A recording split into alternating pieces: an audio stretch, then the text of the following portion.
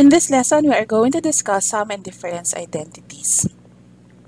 Here are the sum and difference formula for cosine. This is saying that the cosine of the sum of two angles is equal to cosine of the first angle times cosine of the second angle, and then minus the sine of the first angle and then the sine of the second angle. Take note that the only difference between this and this is that if this is plus, this is minus, and if this is minus, this is plus. They are always in reverse. You always have the opposite operations. So for example, we want to find the exact value of cosine of 75 degrees. What we want to do is to express this as a sum of two special angles. Take note that we can write 75 degrees as 45 plus 30 degrees. So therefore, using our formula, this is equal to cosine of the first angle times cosine of the second angle. This is plus, so we should have a minus sign here. Sine 45 and then sine of 30 degrees. Cosine of 45 degrees is square root of 2 over 2. Cosine of 30 is square root of 3 over 2 minus sine 45 is again square root of 2 over 2 times sine of 30 is 1/2. So therefore, this is square root of 6 over 4 minus square root of 2 over 4. Or we can just express it as square root of 6 minus square root of 2 over 4. Next, we want to find the exact value of cosine pi over 12. Just like what we did in example 1, we want to express pi over 12 as a sum or difference of special angles. Take note that pi over 12 can be viewed as 4 pi over 12 minus 3 pi over 12. So therefore, this is cosine of pi over 3 minus pi over 4. Using our formula, we get cosine, and then here, pi over 3, pi over 4. This is minus, so we have plus, and then sine. Pi over 3 and pi over 4. Cosine of pi over 3 is 1/2. Cosine of pi over 4 is square root of 2 over 2. Sine of pi over 3 is square root of 3 over 2. And sine of pi over 4 is square root of 2 over 2. So therefore, this is square root of 2 plus square root of 6 over 4. Next, let us prove this. Cosine pi over 2 minus theta is equal to sine theta. Take note that this is our complementary angle theorem. So let us start with the left-hand side. Using our identity, this is cosine pi over 2 theta. This is minus, so this is plus, and then sine pi over 2 and then theta. Cosine of pi over 2 is equal to 0 and sine pi over 2 is equal to 1. Therefore, we get 1 times sine theta and you have your sine theta. Here is the sum and difference formula for sine. Take note that for the sine of the sum of two angles, you have sine cosine and then cosine sine. What's happening here is that you're getting the sine of the first angle, cosine of the second angle, but then for the second term here, you get the cosine of the first angle and then sine of the second angle. So notice also the difference between cosine of alpha plus beta. For cosine, for the first term, you have both cosines there. Alright, that's the difference. And then for the second term, you have sine. And another difference is that for sine, if this is plus, this is also plus. It follows the sign. If this is minus, this is also minus. So for example, let us find the exact value of sine 7 pi over 12. So just like what we did earlier, we want to write 7 pi over 12 as sum or difference of special angles. In this case, we can write it as 4 pi over 12 plus 3 pi over 12. So this is sine of pi over 3 plus pi over 4. Using our formula, we have sine cosine, pi over 3 here and pi over 4 here. This is plus, so we have plus as well. And then cosine, sine. And we will just plug in the value. Sine of pi over 3 is square root of 3 over 2. Cosine pi over 4 is square root of 2 over 2. Cosine of pi over 3 is 1/2. And sine of pi over 4 is square root of 2 over 2. So therefore, we get square root of 6 plus square root of 2 over 4. Next, let us find the exact value of this one. Take note that you don't really have to know the value of sine 80, cosine 20, cosine 80, and sine 20 over here. This is actually an identity. Look at this. You have sine, cosine, and then cosine, sine. And you have two angles that appear, 80 and 20.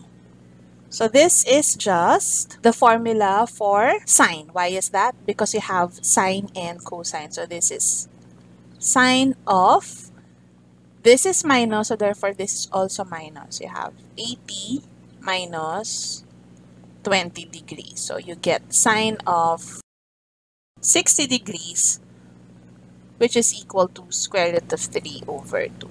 Next, given that sine alpha is 4/5, alpha is between pi over 2 and pi, sine beta is negative 2 over square root of 5, and beta is between pi and 3 pi over 2, find the exact value of cosine of alpha plus beta and sine of alpha plus beta. This example here already gives us the quadrant of alpha. So we have that alpha is in quadrant 2 because it's from pi over 2 to pi, and beta is in quadrant 3. Let us see what we need in order to get the value of cosine of alpha plus beta. Using our formula, cosine of alpha plus beta is cosine alpha, cosine beta. This is plus, so we should have minus sine alpha, sine beta. From our given, we already have the value of sine alpha, and we have the value of sine beta. That's negative 2 over square root of 5, which means that we have to look for cosine alpha and cosine of beta. How do we do that? We get our x, y, and r. This is for alpha, and this one here is for beta. Since alpha is in quadrant 2, your x is negative and y is positive. And what do we know about alpha? Sine alpha is 4/5, and sine is y over r. So therefore, y is 4 and r is 5. Using our Pythagorean triples, x should be negative 3. For beta, sine beta is negative 2 over square root of 5, which is again y over r.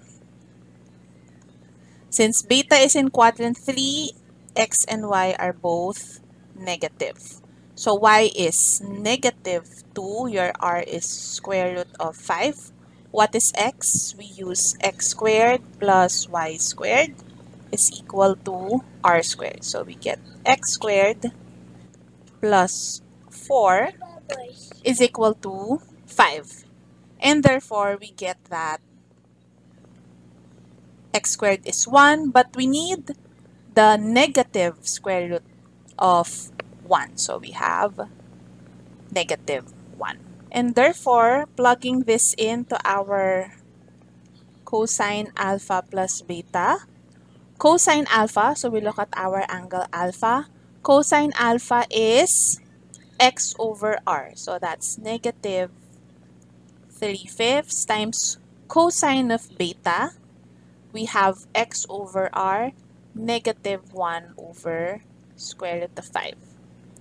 Minus sine alpha is 4/5 from here. And sine beta is negative 2 over square root of 5. So therefore, this is 3 plus 8 over 5 square root of 5, or 11 over 5 square root of 5. Next, let us evaluate our sine alpha plus beta. From our formula, sine alpha plus beta is sine of alpha cosine beta. This is plus, so this is also plus.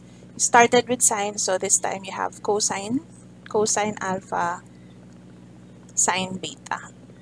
I have here the values of x, y, and r for alpha and beta. Sine alpha is y over r, so that's 4/5.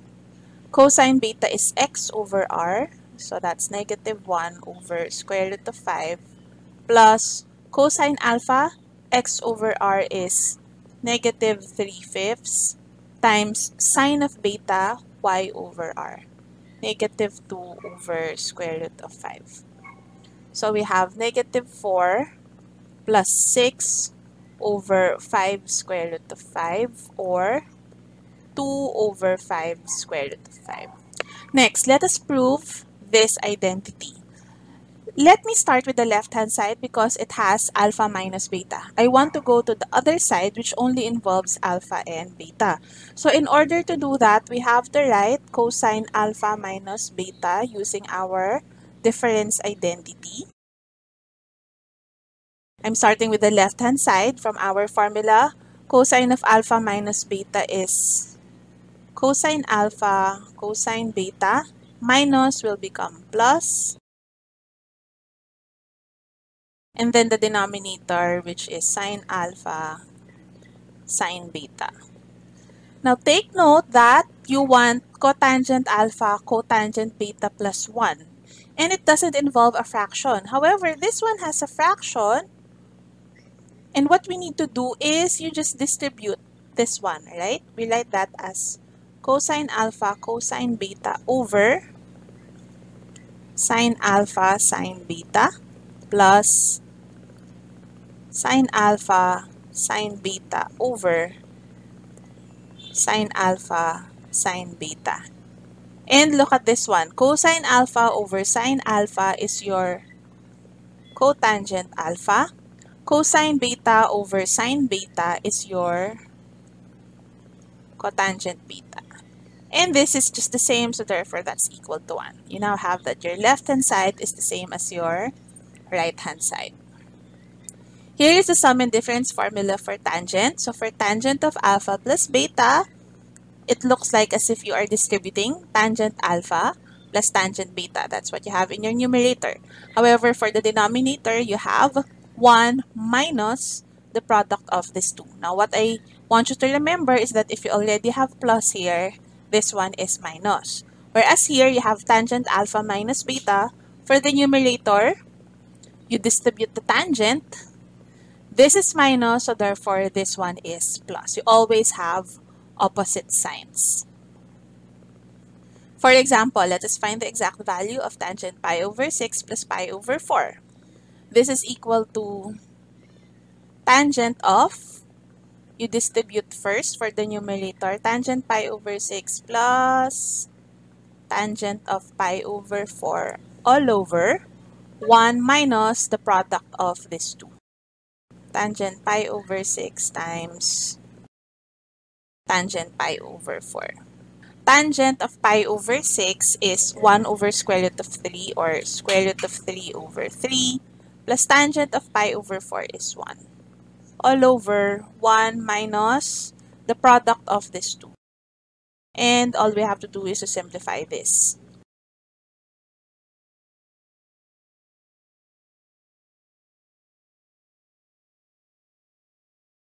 You can rationalize your answers if you want, but for me, we can stop here. Next, let us prove tangent of theta plus pi over 2 is negative cotangent of theta. I will start with the left-hand side and use our formula to get rid of theta plus pi over 2 here. If we use our formula, this will become tangent theta plus tangent pi over 2 over 1 minus the product of these two. However, tangent of pi over 2 is undefined, so therefore we cannot use this identity. What we will do instead is to write tangent as sine over cosine. So this is sine of theta plus pi over 2 all over cosine of theta plus pi over 2. And we will use our identity. Sine of theta plus pi over 2 is sine theta cosine pi over 2 plus cosine theta sine pi over 2 all over cosine theta plus pi over 2. We have cosine minus. This is plus, so we should have minus. Sine. Cosine of pi over 2 is 0. Sine pi over 2 is 1.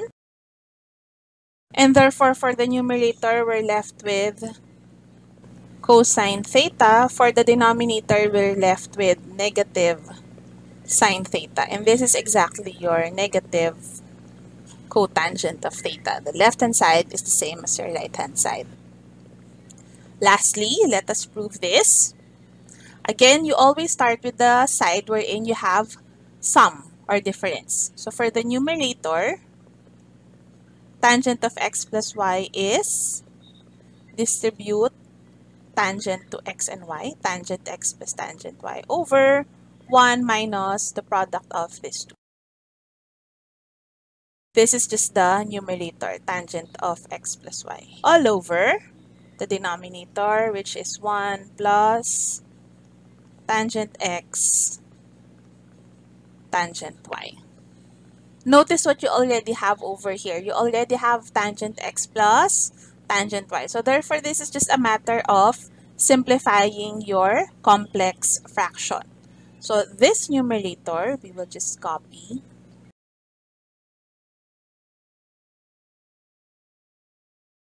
And then we multiply it with the reciprocal of this, which is 1 over 1 plus tangent x, tangent y. The numerator is just tangent x plus tangent y all over, look at this times this. These are just binomials. They are exactly the same except for the middle term. What is this? This is the difference of two squares. Recall that if you have a minus b, a plus b, you have a squared minus b squared, correct? Therefore, the denominator is just 1 squared or 1 minus the square of tangent x, tangent y, which is tangent squared x, tangent squared y. In our next video lesson, we will talk about double measure identities.